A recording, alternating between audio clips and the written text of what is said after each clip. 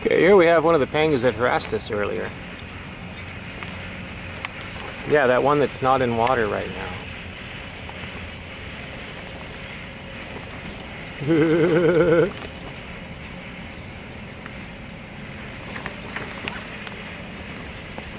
It's not a car, dude. It's a boat. It's got to be in water.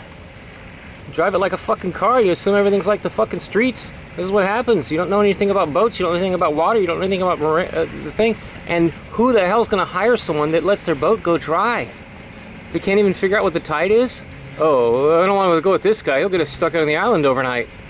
Yeah, don't think about that, do we? I'm not the asshole.